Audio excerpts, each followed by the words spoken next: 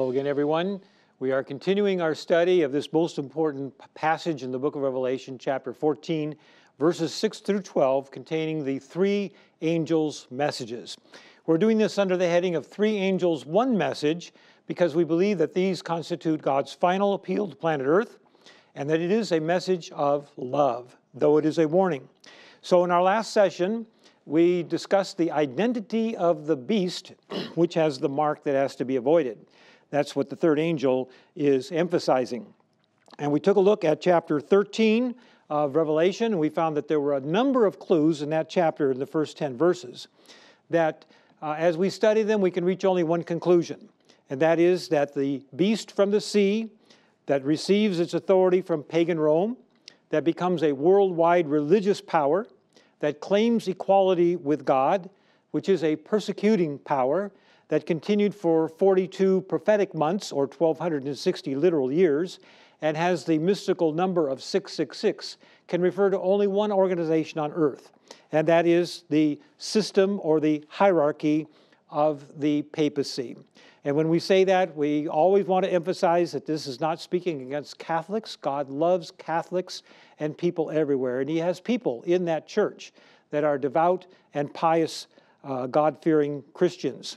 But this is an indictment against a system which Satan has used to remove or corrupt or change the Holy Word of God, the Bible, which is God's appointed medium through which we learn about Him and about His plan. So this becomes a very serious matter. And for that reason, the words that are found in Revelation chapter 14 are very stern and very clear. But we always want to remember that this is a message that is given in love, just as the message in the Garden of Eden was that warned Adam and Eve against eating the forbidden fruit. We want to emphasize again that this is not talking about a single person. This is talking about an organization, a system. No single person could fit the specifications that are given in the prophecies of the Bible. So I realize that these ideas conflict with most modern interpretations of who the beast is or who the Antichrist is, but we're talking about our understanding based on the Word of God. What was Satan's first line of attack against God's people, Adam and Eve? It was an attack against His Word. The serpent said, when speaking with Eve, "Yea, hath God said," or we might say today, did God really say? And with that tactic, he was able to get her to set aside the instruction of God, which contained the command of God, and through that, disobedience and tragedy came. And that very same line of attack is being used today to undermine confidence in God's Word, to change key parts of it, and the results are that people end up in deception and being unprepared for the day of Jesus. And so we don't want that to happen. So the Bible gives us a stern warning, but it is given in love. Now, the central issue to all this has to do with authority. What is the source of our authority? To what do we look to get our information? This is kind of like the 38th parallel having to do with Korea. There's a line there, and on this side or on that side, it makes all the difference in the world.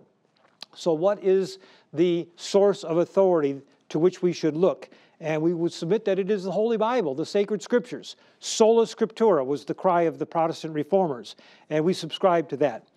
We say with respect, if you believe that the source of authority is the Quran, then be a Muslim. If it is the Vedas, then be a Hindu. If it's Sutra, then be a Buddhist. If it's the Kojiki, forgive me for not pronouncing these words correctly, then practice Shintoism. If it is the Book of Mormon, then be a good Latter-day Saint. If it is the Catechism, then be a Catholic. But if your source of information is the Holy Bible, then you have to believe and obey all of what God says in His Word. The papacy has corrupted, twisted, or changed the Holy Word of God. And because of that, the Bible gives us no fewer than 7 different pictures of it in the Bible. Remember that Jesus said, by the mouth of 2 or 3 witnesses, let all things be confirmed.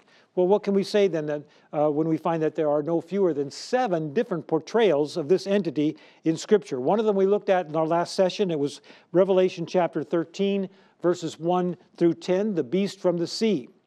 We studied the characteristics that are contained in those verses.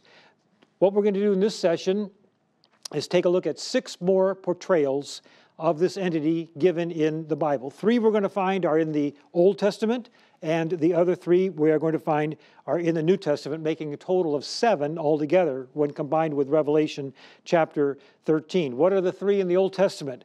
We'll lay them out briefly and then go to them one by one. In the Old Testament, in the book of Daniel chapter 7, we find that this entity is described under the symbolism of a horn power. Likewise, in chapter 8 also, under the symbol of a horn power, we find the papacy, we find Rome. And in the latter part of Daniel chapter 11, under the symbolism of the king of the north, in the last part of that chapter, we find characteristics that match up with what the rest of the Bible gives to us. In the New Testament, we have 2 Thessalonians chapter 2 describing the man of sin. We'll take a look at that. Also in 1 John chapter 4, we have the Antichrist, a term that is familiar to quite a number of people. And then finally, the 7th one is found in Revelation 17, and it is the symbol of the harlot that is used there. So we have 7 different pictures to look at. We looked at one already. We're going to look at 6 in this session. What we discover is that the Protestant reformers were virtually unanimous in these conclusions. They believed that all of these prophetic symbols spoke of the same entity. They believed that all of these symbols identified a system, not a single person. And they all believed that they referred to the historical papacy, the Church of the Middle Ages. That was the conclusion of the reformers as they studied these scriptures. So let's go through the ones that we have in the Bible. We're going to start with the horn power of Daniel 7. If you have your Bible, I invite you to open it to that chapter. We're going to take a brief look at some of the opening verses, but then we're going to spend a little more time discussing the part that pertains to the horn power and its activities. In chapter 7 of Daniel, he says that, I saw in the visions by night, behold, the 4 winds of heaven were stirring up the great sea. 4 great beasts came up from the sea, each different from another. We already discovered in our last session that the sea represents multitudes, peoples, nations. So this was in a populated, congested area that these nations or beasts were coming up. They were different from one another. The first was like a lion and had eagle's wings, describing the rapidity with which this first kingdom came into power, representing Babylon. The same as the head of gold. Chapter 2 of Daniel's statue, chapter 7 of Daniel are in parallel, saying many of the same things. It had eagle's wings, and I watched till its wings were plucked off. In other words, its momentum was cut short. It was lifted up from the earth and made to stand on 2 feet like a man, and a man's heart was given to it. Now, for a lion to have a man's heart is not a picture of courage. For a man to have a lion's heart, yes, that's a picture of courage and valor. But for a lion to have a man's heart, that's not a good thing. So this is describing the coming of the kingdom of Babylon. It came with great rapidity. That's why the wings were there. But later on, the kingdom slowed down and declined in power, and that's why it was given a man's heart, and the wings were removed. That was the first kingdom. The second kingdom, in verse 5, another beast, a second like a bear, was raised up on one side, had 3 ribs in its mouth, between its teeth, and they said, arise and devour much flesh. This represents the kingdom, the coalition of the Medes and the Persians that gained power after Babylon waned and fell. One little thought I want to put into your mind here is take a very close look at how it describes it has 3 ribs in its mouth between its teeth. I'm going to come back to that phrase later in our discussion. The ribs in its mouth were between its teeth. Keep that idea in your mind. Then in verse 6, we have the introduction of the third beast here. It's like a leopard, and it has 4 wings. 4 wings, again, indicating how quickly this entity came into power. It's describing the kingdom of Greece. Alexander the Great, of course, was the prominent king that led out in that. The beast was given 4 heads, and dominion was given to it. What's that talking about? Well, when Alexander died at a very early age, even though they looked to some other possibilities, including his half-brother, it didn't work out. And so eventually the kingdom was divided among his 4 generals, and they split up the territory. That's the 4 heads of that beast.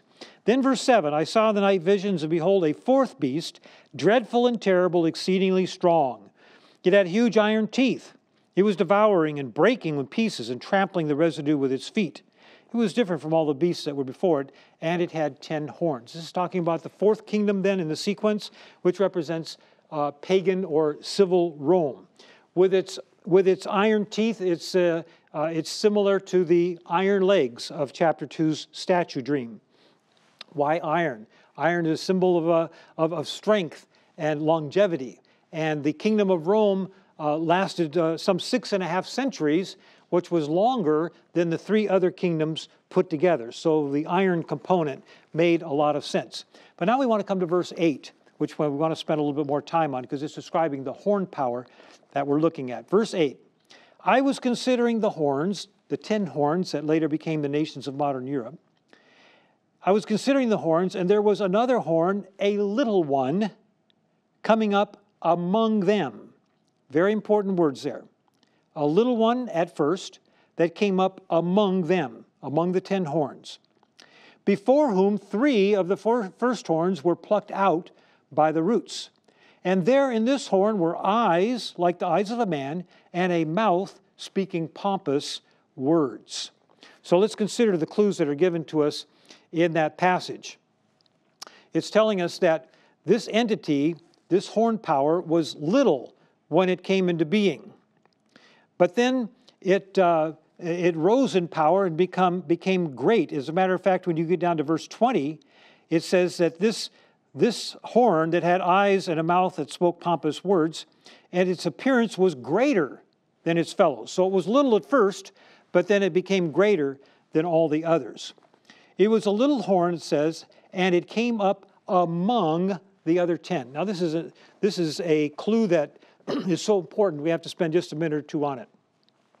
The time and the location when the papacy emerged, that is, coming up among them, the 10 horns. The fourth beast is Rome. The 10 horns represent those tribal groups that ate away at the kingdom of Rome and brought its demise and later became the nations of modern Europe. We know historically when that happened. That was in the 4th, 5th, and 6th centuries AD and so on. So at that same time period and in that same place, in other words, both chronologically and geographically, is where we find this horn coming up. So what entity is it that came up at that time and in that place that became greater than the other horns that brought about the downfall of Rome? It can be only one conclusion that fits what the prophecy is talking about, and that is the historical papacy, the church of the Middle Ages. We realize that there are some that when they talk about the Antichrist or the horn power, they look far back into history. They look to Antiochus Epiphanes. Who was he? Well, he was a ruler of Syria, and he gave the Jews a lot of trouble, but he lived in the 2nd century BC. Antiochus Epiphanes cannot be the horn of Daniel 7 because he doesn't fit the time or the geographical specification. This horn power, it says very clearly, came up among the 10 that brought up the downfall of Rome. It has to be an entity that was in the area of Rome and was in the time period when Rome fell. And there's really only one system that matches up with that, and that is the historical papacy. At the same time, we recognize that to look into the far distant future to find the fulfillment of this power would be a great mistake, because the prophecy is telling us it came up when pagan Rome fell. It's as simple as that.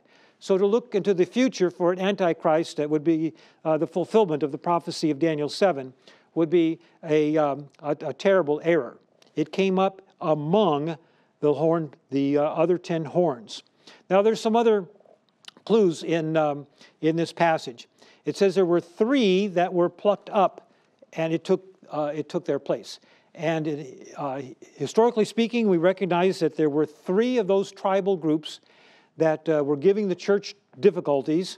And so the Vandals, north part of Africa, the Heruli, and later the Ostrogoths were 3 of those tribal groups that were under the authority of Justinian's army, Belisarius the general. They were defeated and removed. So again, that the historical account matches perfectly with what we find in the prophecy. Now there's another very important aspect in this 8th verse. It says, there in this horn were eyes like the eyes of a man. That's a very significant expression there. In the Bible, a prophet is called a seer because he sees the visions of God. It's through that medium that God communicates with him. We don't often use the term seer. We more often speak of prophet. That relates to his giving the message out, but the way that he receives the message is through a visual medium.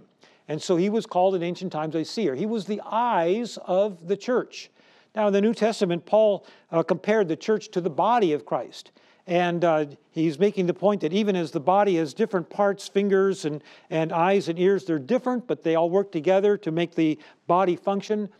In the same way, we might say, well, what are the eyes of the body in that context? And we have to say the eyes are the prophets. They are the ones who see the visions of God and communicate them to the church. So what does it mean when it says that this entity has the eyes of a man?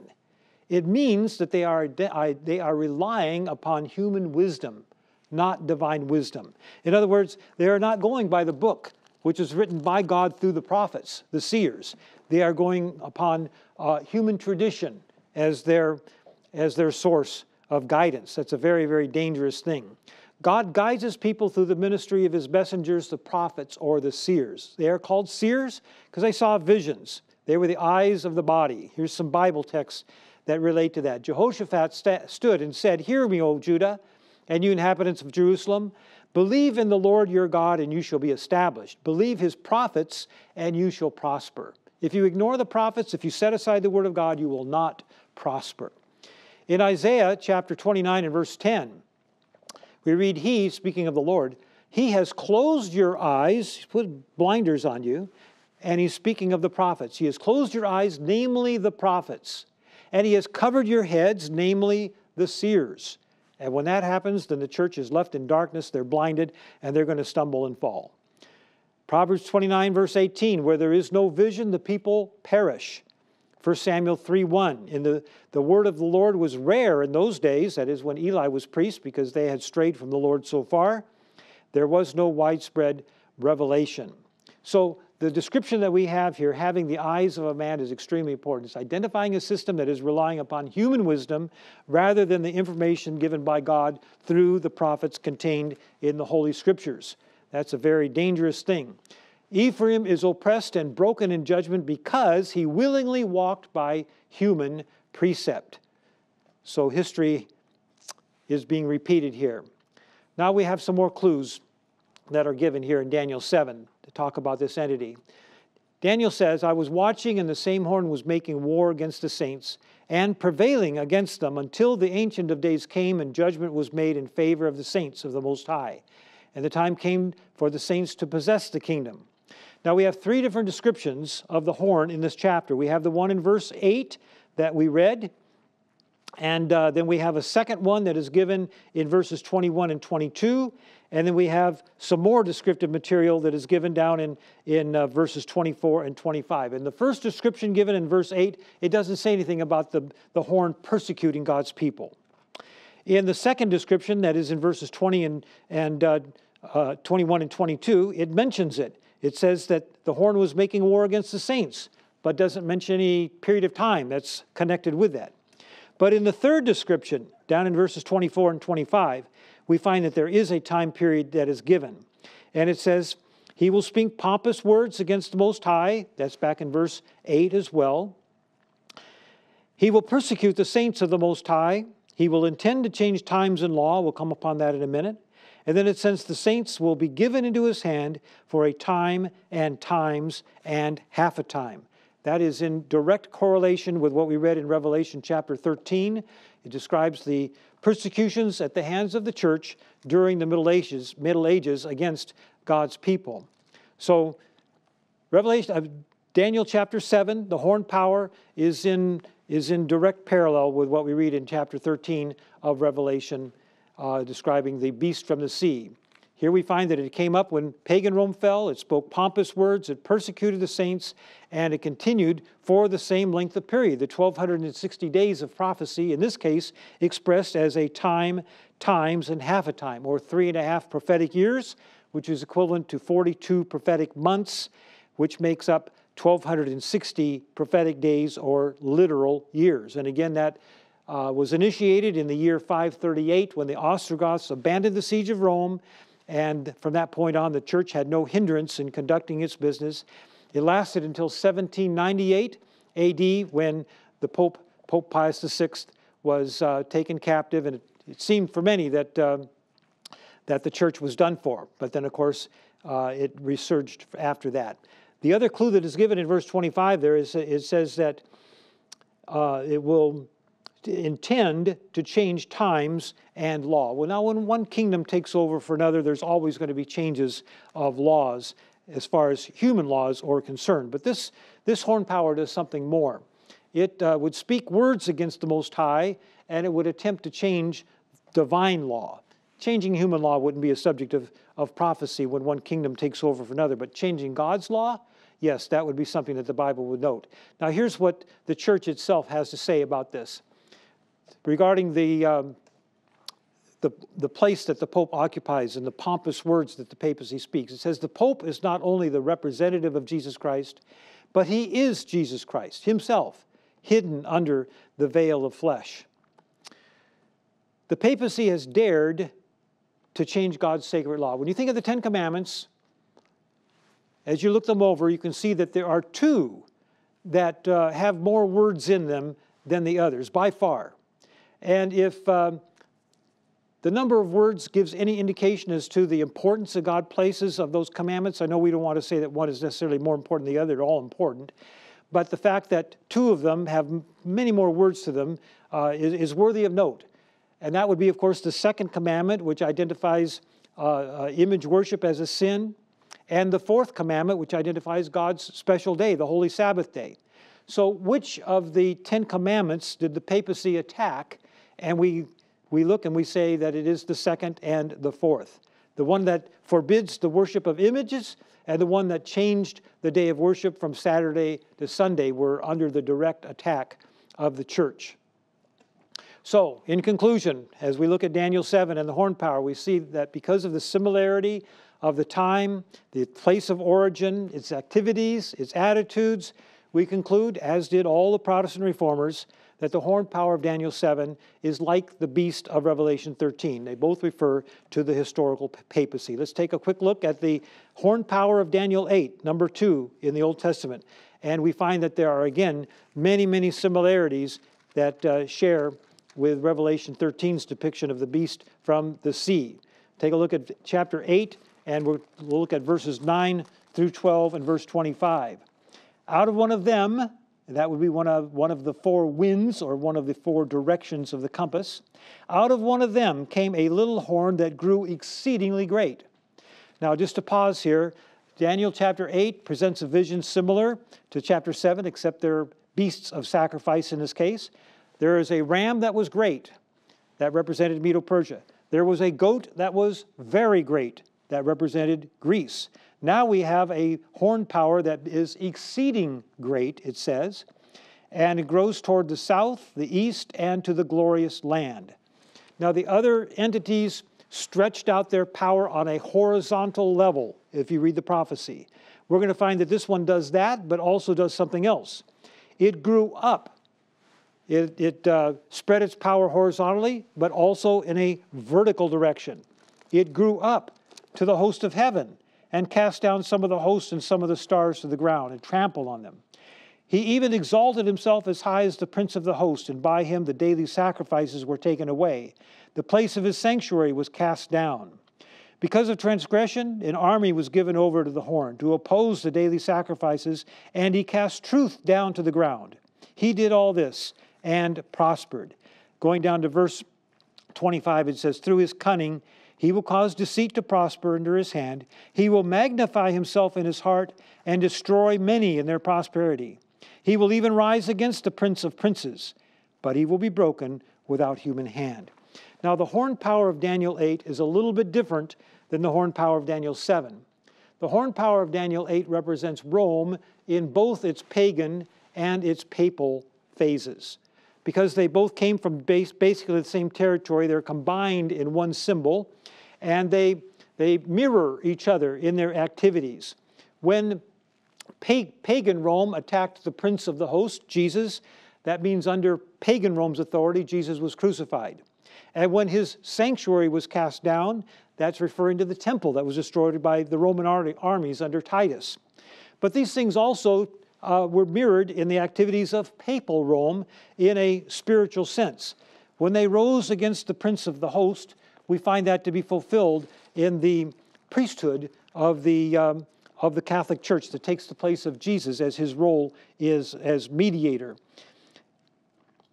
So in all the activities, the way that they, it says that he magnified himself in his heart there in verse 25, we find that there are similarities shared between the horned power in his papal phase there in Daniel chapter 8 and the beast from the sea in Revelation chapter 13. Likewise, when we get to the 11th chapter of Daniel, we find that there are many things that are shared between these two entities.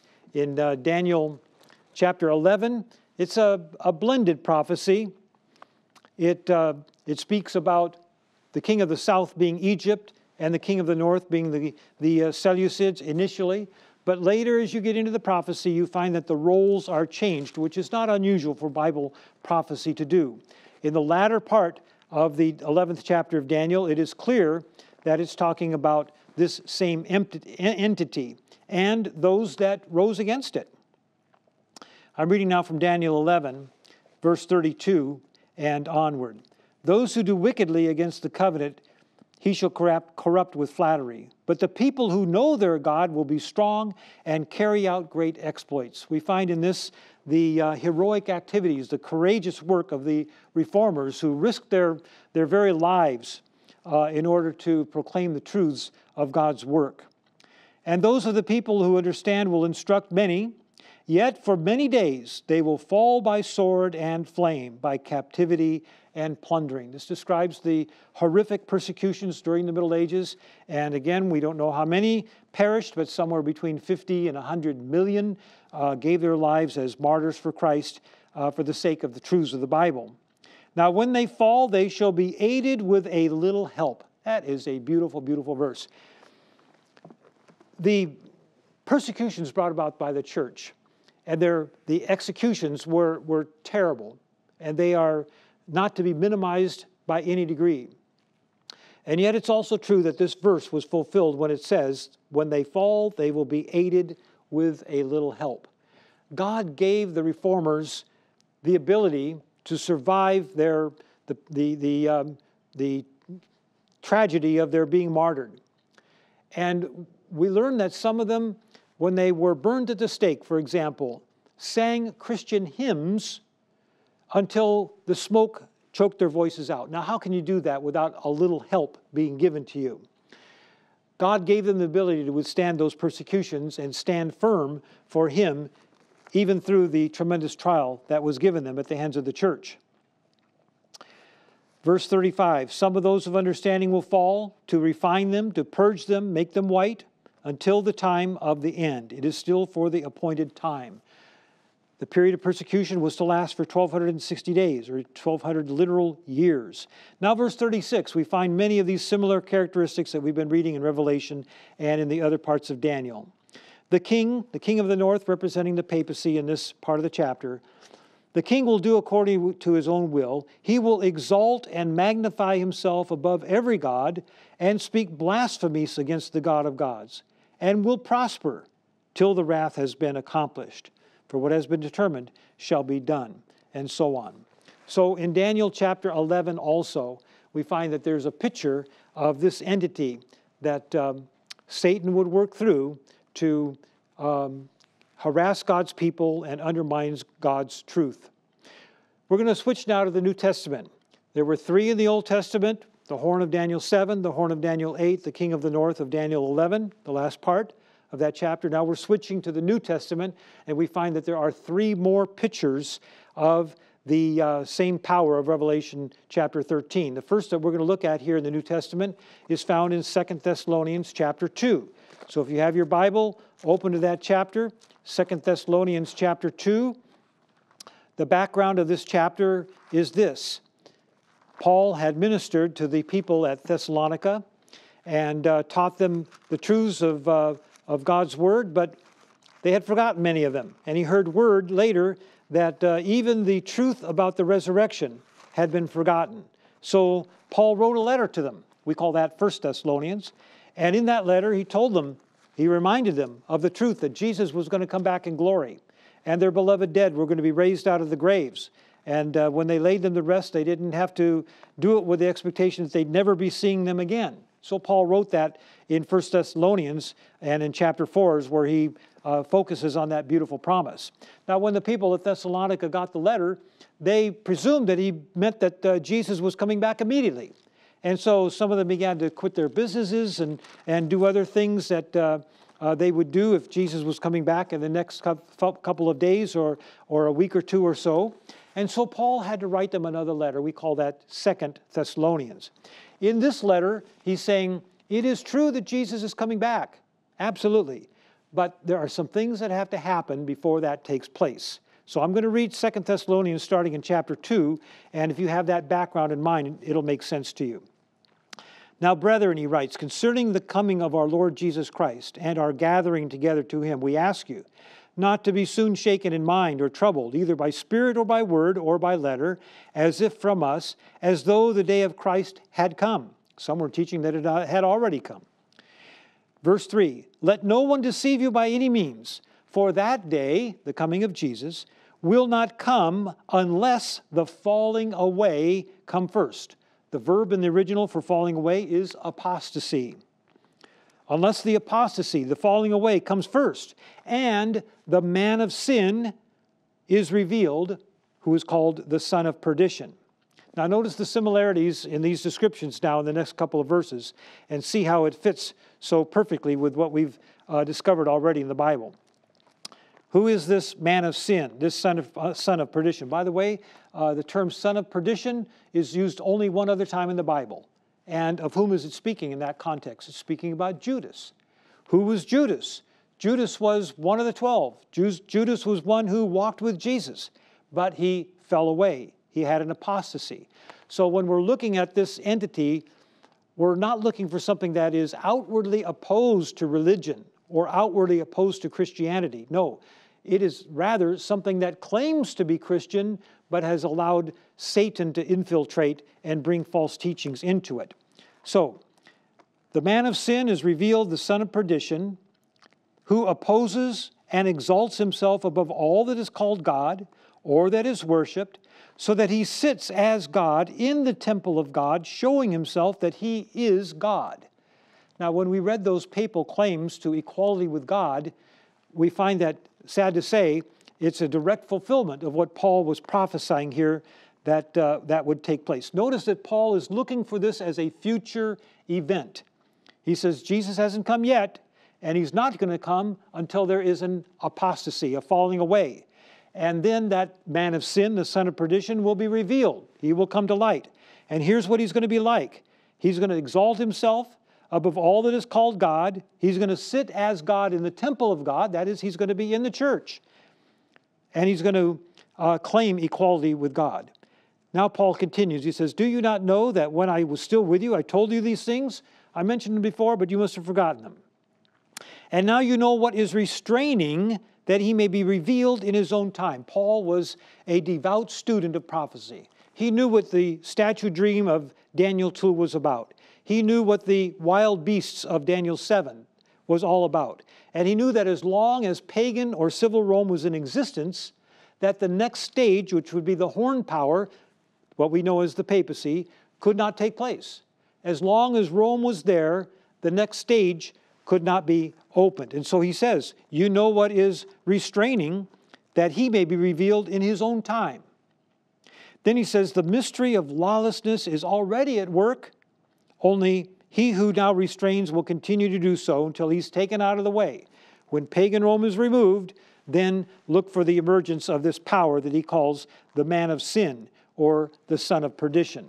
So, 2 Thessalonians 2 brings to light an entity that would be outwardly Christian, but would be blasphemous and speaking the same pompous words that we read about in the other scriptures.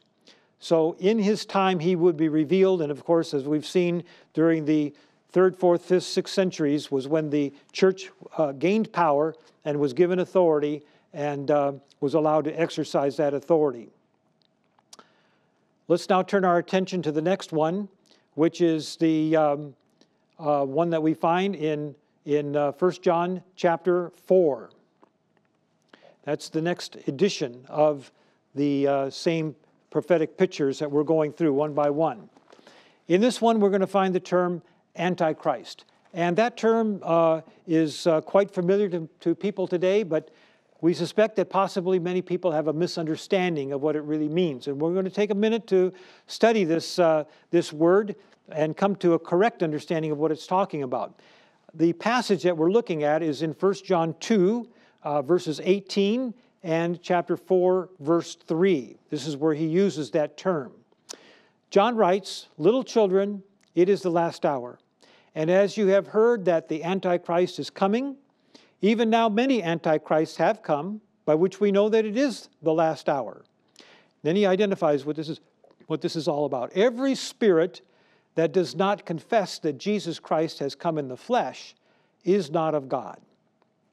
Back in his day, there were those that said, yes, we recognize that somebody called Jesus lived on this earth, but we cannot accept the fact that that was actually God in the flesh. No, it was either a mirage or it wasn't really God or some other combination, but it wasn't really Almighty God, the sovereign of the universe, that has come into human flesh. They couldn't accept that. And that, of course, was contrary to biblical teaching.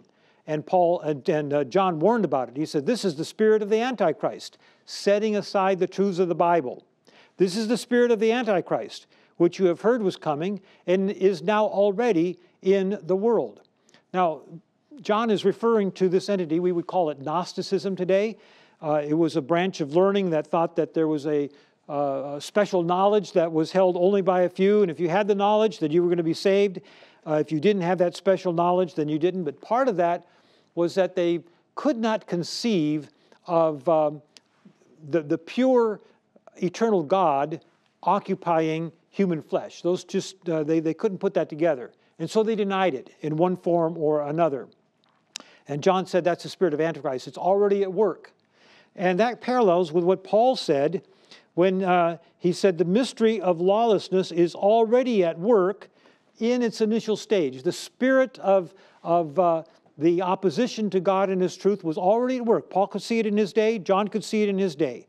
But the full manifestation of it was yet to be revealed, and that would come later. But the initial stages of it, the spirit that actuated it, was already present in John's day and in Paul's day. They both recognized it. So the Antichrist of 1 John denies scriptural teachings. That's the essence of what's going on. And we've seen that that is a characteristic of the papacy that is very prominent. Setting aside the Bible in place of human tradition. We've seen time and time again. In John's day, it had to do with denying the incarnation of Christ, that it was God in the flesh. Now, when we hear the term Antichrist today, there are many people that think of that as referring to one single individual. And they have a whole scheme of prophecy of how this individual is going to show up during the last 7-year period of tribulation and conduct himself in an evil way and so on.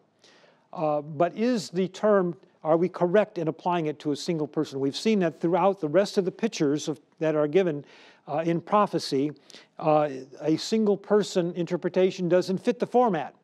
It doesn't meet the criteria. And we submit that with respect to this term, likewise. It's not referring to a single person.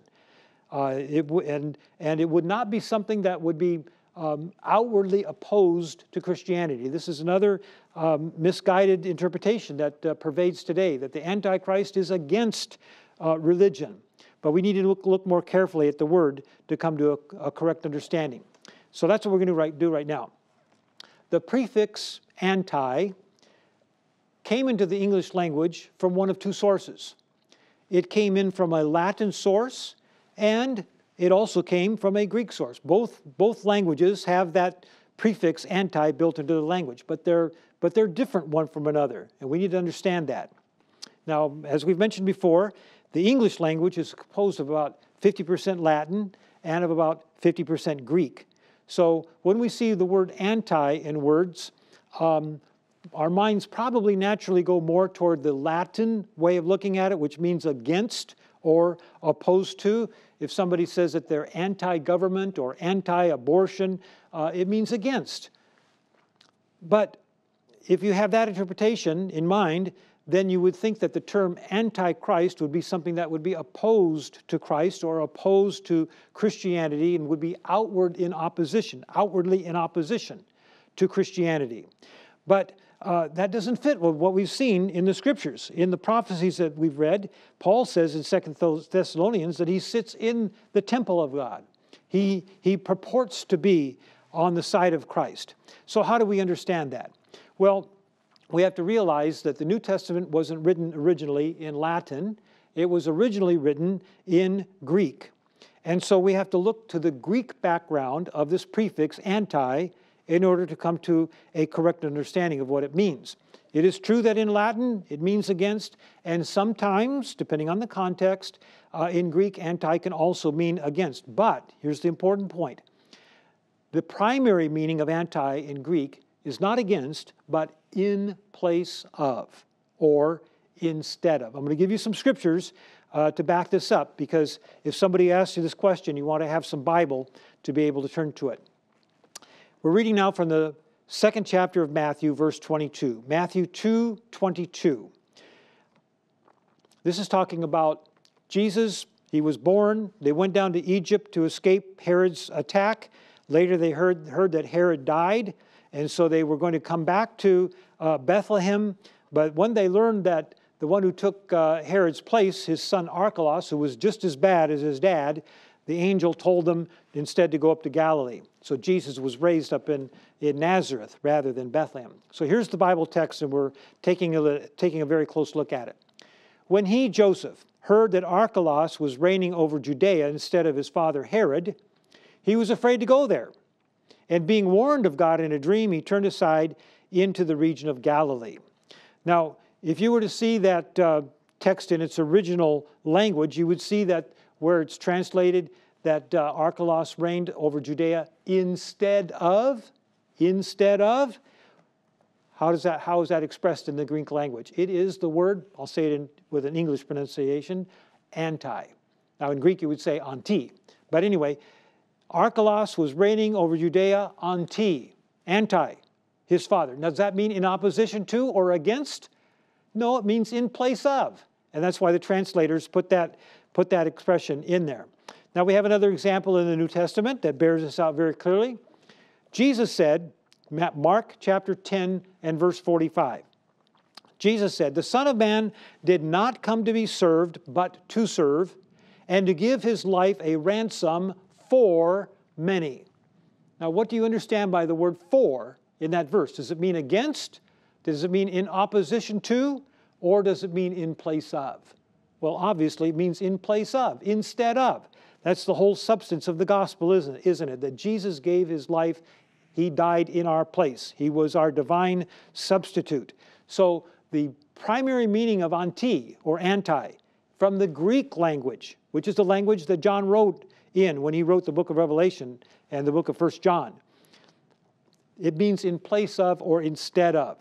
We're going to take a look at a few other texts because this is so important. We have to get this concept in our mind clearly. Remember that the Old Testament was written in Hebrew, but the Old Testament Hebrew scriptures were translated into Greek about the 2nd century BC. Down in Alexandria, there was a large community of believers, and so they asked priests to come down from Jerusalem. 70 priests came down. They translated the scriptures into Greek, and we call that the Septuagint because of the 70 that did that. And sometimes that's abbreviated by the letters LXX. That's a very fertile source of study to understand Bible truth. And we're going to take a look at just a few verses. There are actually about 100 examples of this in the Old Testament that we could look at. But we're only going to look at a few. Here's the well-known story of Abraham who took his son up to Mount Moriah by the command of the Lord. And when they got to the top, of course, he was about to raise his knife and plunge it through the heart of Isaac. But the Lord stopped him, and there was another solution. So that's the context of this story. Genesis 22, verse 13. It says, Abraham lifted his eyes and looked. This is after the angel stopped his arm. And there behind him was a ram caught in a thicket by its horns. So Abraham went and took the ram and offered it up for a burnt offering instead of his son. Now, when you read the Greek Old Testament, the Septuagint of Genesis 22, verse 13, you will find that it says he offered it up for a burnt offering anti his son. Does that mean against or in opposition to? No, it means in place of, instead of. We read in Exodus chapter 29, verse 30, that son who becomes priest in his place.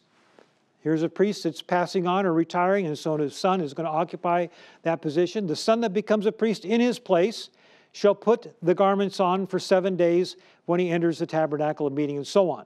So how does that read in the Greek Old Testament? The son who becomes priest anti, in his place, or instead of the one who had occupied that office previously before him. Here's the well-known story of King David and his son Absalom, who rebelled against him and wanted to take his life.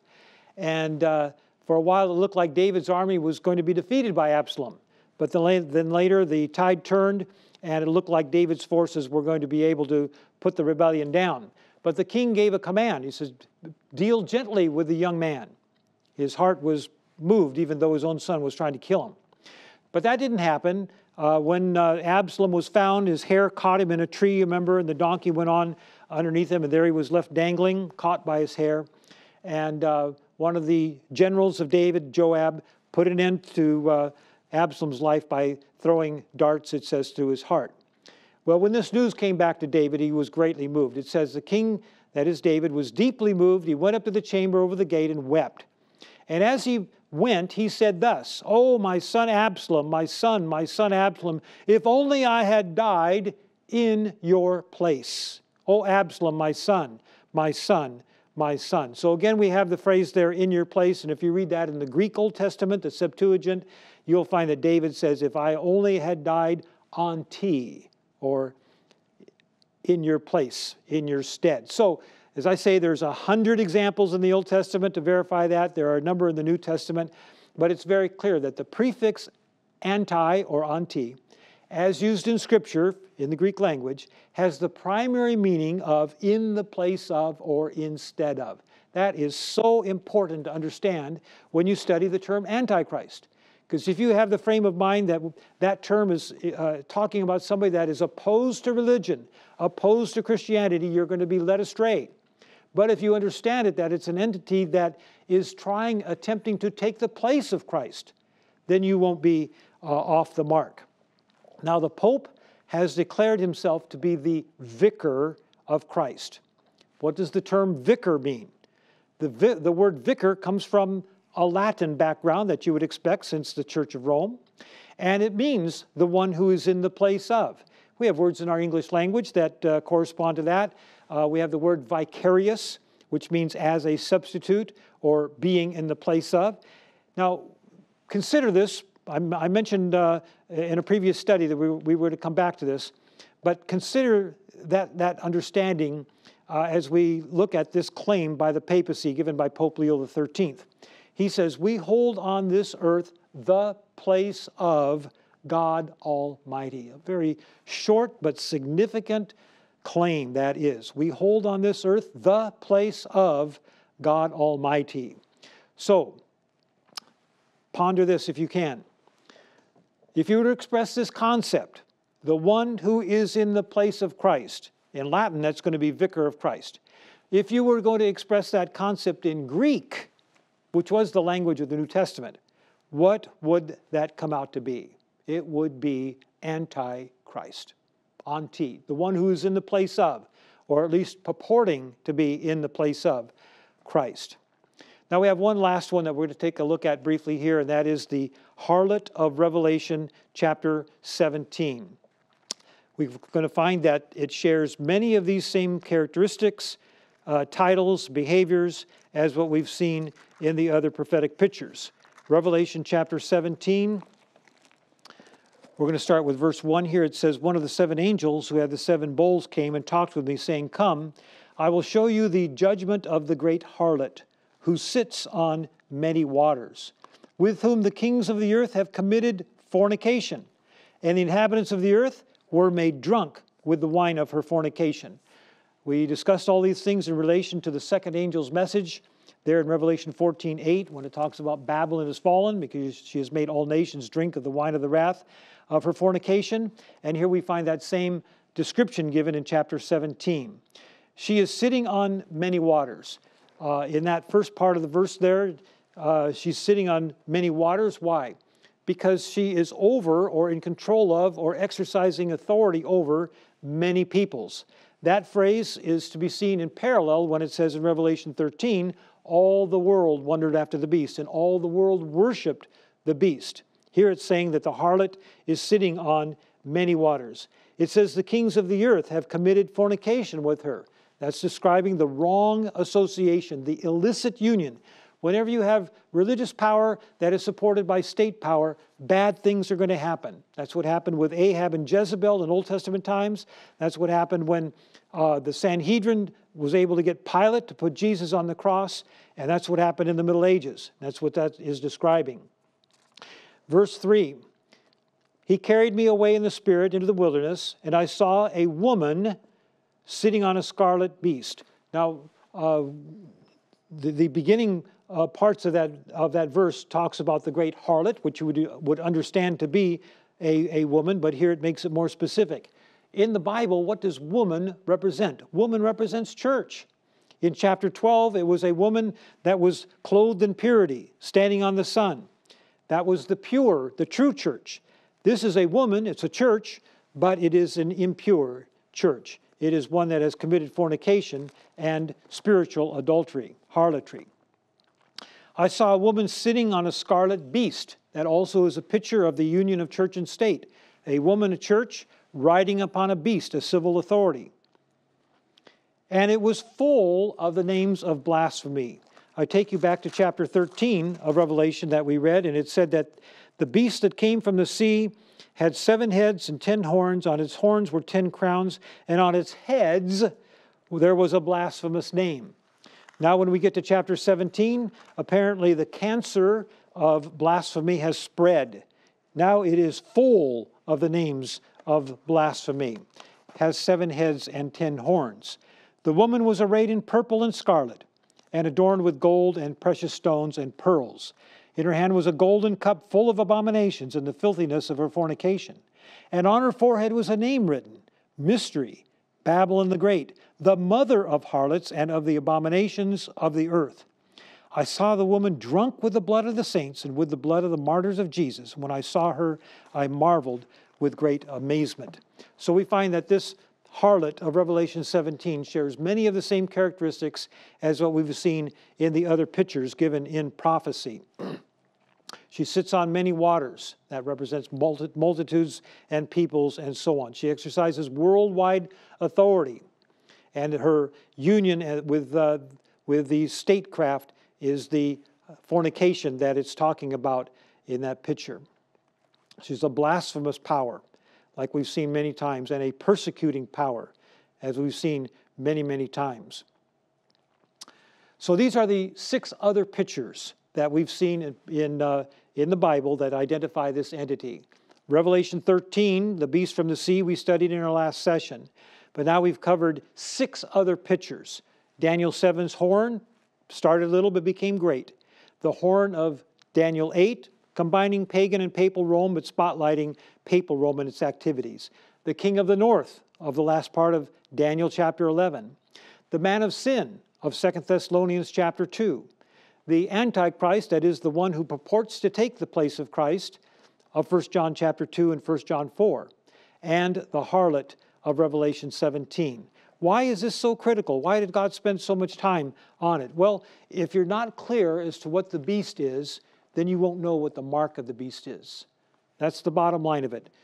The Lord stoops to tell us about this 7 different times in order that we can make absolutely sure that we know the identity of the beast, so that we can know what the mark of the beast is. which will be the subject of our next presentation. But keep in mind always that as important as it is to know about the beast, it's far more important to know the Lamb. So tonight, at the close of our presentation here, I invite you to open your heart to the Lord. I invite you to give yourself to Him completely, unreservedly, and let His Holy Spirit come into you and come into me and remake us, prepare us for the day when Jesus Christ will come into the sky.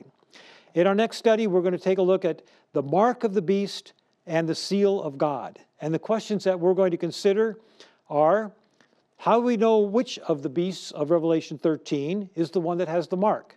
We're going to go through some verses there very, very carefully so that we are absolutely sure we know which of the two beasts in Revelation 13 is the one that has the mark.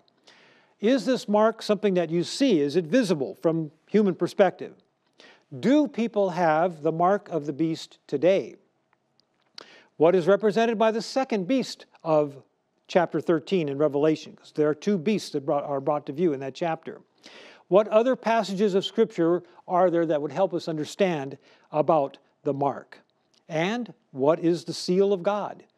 And in what way is it the counterpart of the mark? My friends, I believe that we are living in the time that the Bible identifies as the last days. I believe as we look about at our world today, we see that there are increasing calamities that tell us that the signs are being fulfilled. I believe we see that in the social world, the things that are happening there tell us that the end is near. Jesus said, as it was in the days of Lot. And we know what that means, and we can see around us today how that is being fulfilled. We see today that there is a consuming interest in entertainment and sports and all things that distract from studying God's Word and understanding His truth. We see in the political world that there are kingdoms that are shaky, and there's wars and there's rumors of wars that are happening all around us that tell us that the end is near. And we see an increase in calamities of all sort. Hurricanes, typhoons, earthquakes, floods, fires, whatever it might be, more and more taking place that tell us that the end is near. So my appeal to you as we close our session today is open your heart. Jesus says, I'm standing at the door and knocking. If anyone will open the door, I will come in and I will have a meal with you. We will fellowship. We will bond. We will join together. And if Jesus is in your heart, then He will lead you on the path of righteousness, day by day, step by step. He will remake us into His image and prepare us to stand on that last day. We will have to have a faith that is stronger than has ever been had before by human beings. The stresses will be great, but if we have the love of Jesus and we have the faith of Jesus in our hearts, then He will see us through. And when that day comes and the clouds break, He will take us to home.